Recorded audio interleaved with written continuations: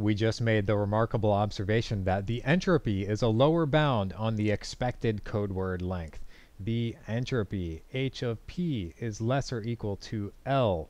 And in this video, we're going to see that in fact, you can get within 1 of the entropy. So there is a code for which L is strictly less than the entropy plus 1. And this is true for any base b.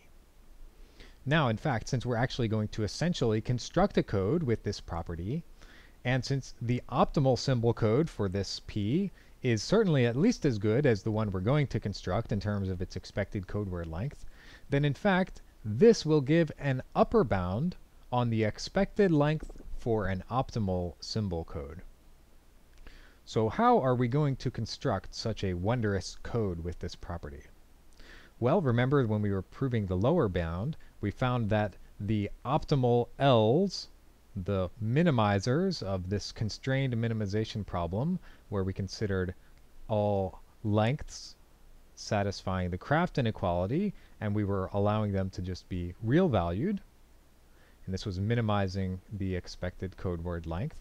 We found that the optimal L's, these L stars, were log base b 1 over pi, and we were assuming here that all the pi's are strictly positive, so that this is nice and well defined.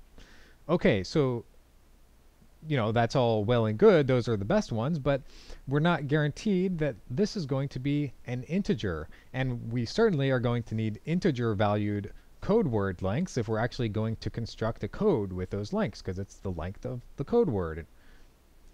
So you might say, well, okay, we know this is the best, and we need to make them integers, so let's just round them off to the nearest integers. So if we rounded them off, then some of them will get smaller and some of them might get bigger. And so if we look at what's going to happen with our Kraft inequality here, well, we know that it was satisfied strictly, exactly, it was equal to 1 for the L stars, and if we make some of them smaller, then those terms in this sum are going to be getting bigger, and maybe if some of them get bigger, those terms will get smaller. But the ones that are making these terms bigger might cause bad things to happen. So maybe a better plan would be to round all these guys up, and maybe things won't get too, maybe our expected code word length won't get too bad. So let's try that. So let's let Li, so we're given some Pi's, and now we're going to choose Li's to be equal to, we're going to round these things up, log base b 1 over pi, rounded up to the nearest integer.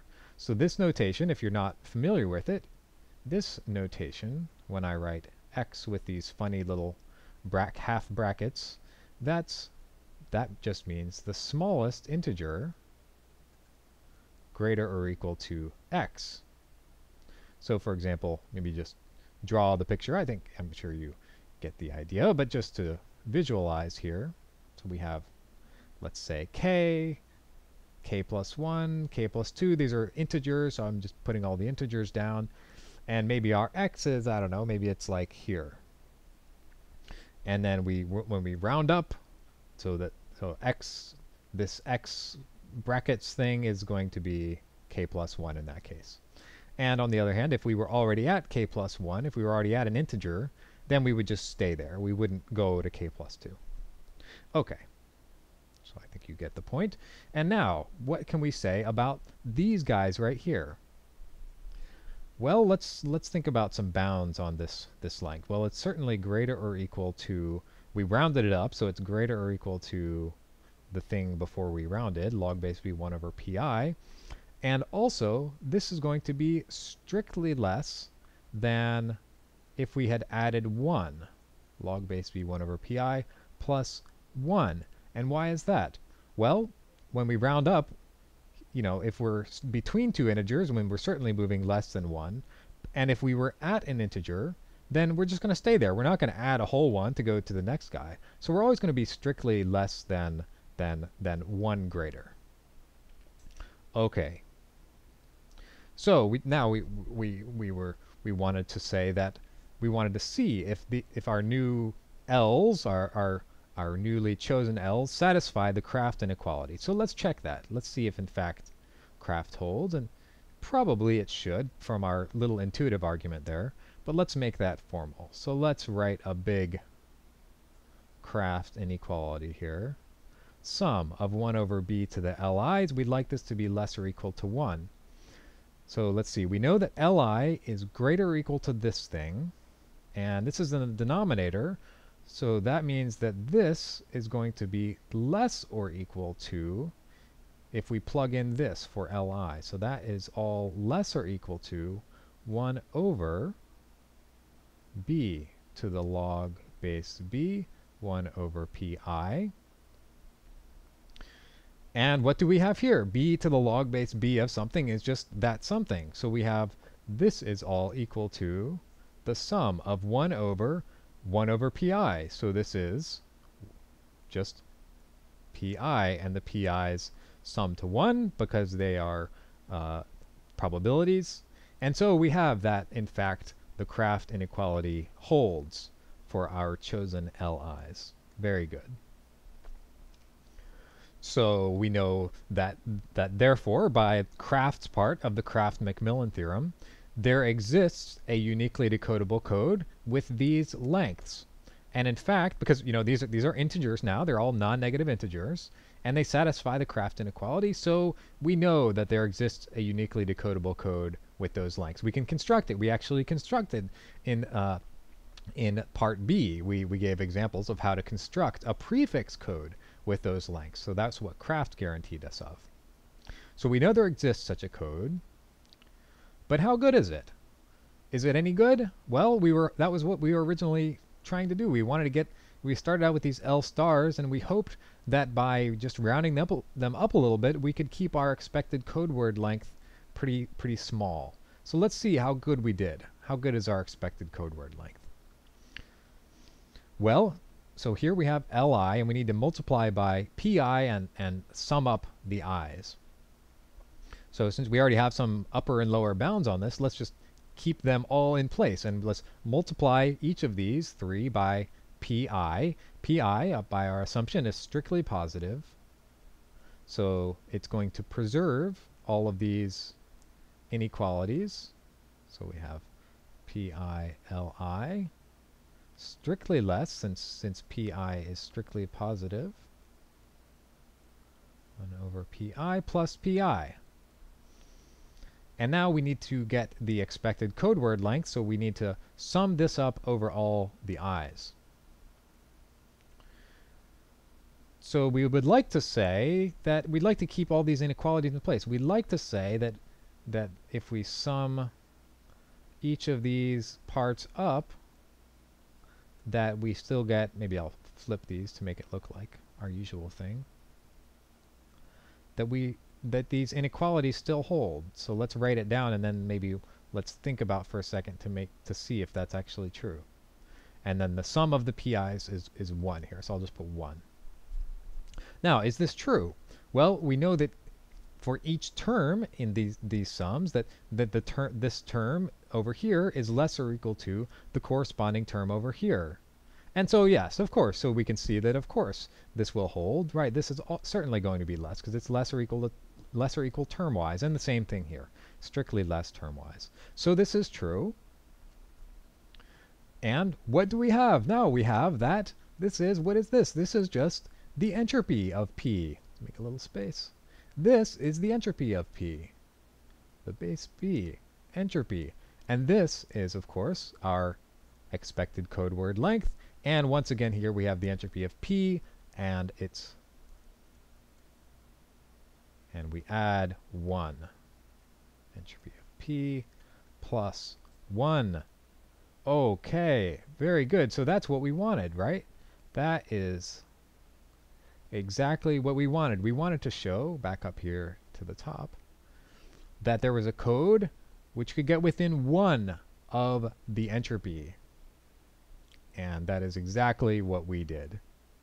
Very good.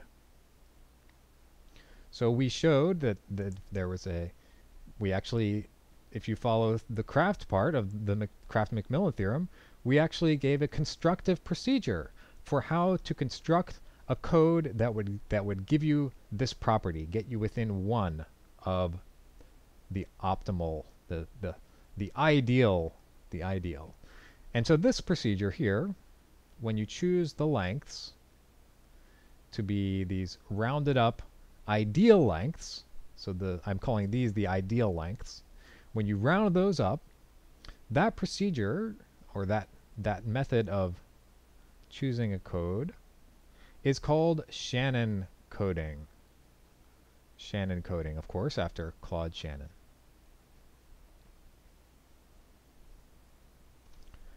So that's excellent. And now we started out saying the title of the video was bounds on the optimal expected length. And so let's do that. I think I already mentioned how we're going to do it, so you can probably guess what's going to happen.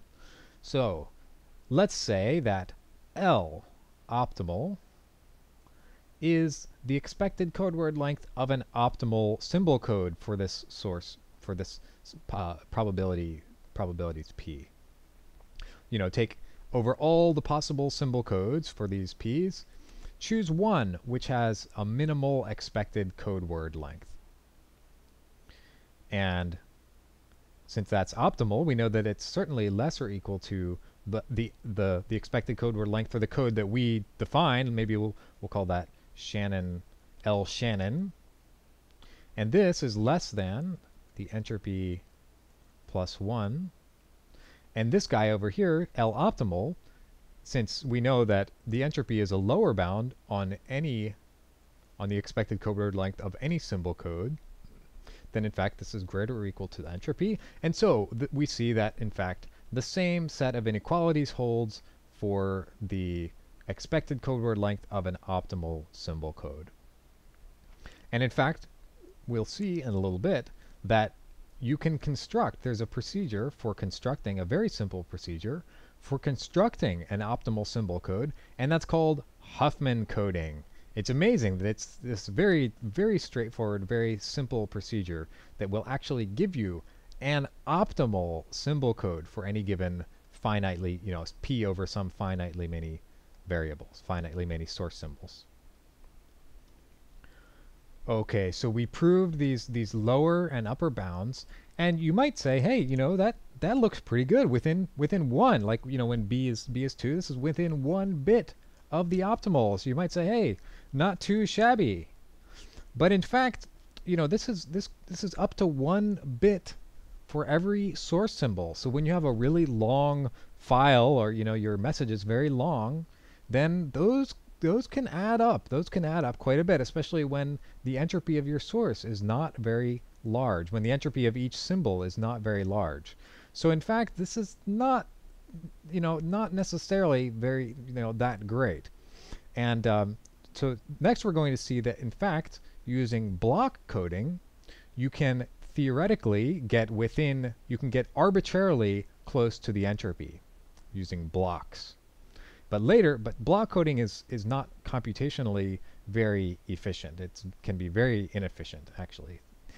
And later we'll see that a better approach than block coding is actually using stream codes, and arithmetic coding is a beautiful way to do that.